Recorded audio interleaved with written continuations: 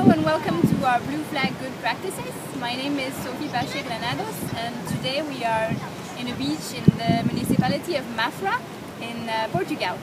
And I just wanted to show you the amphibian wheelchair for disabled people that we see in a lot of beaches in Portugal, but in some places I know it's not very well known.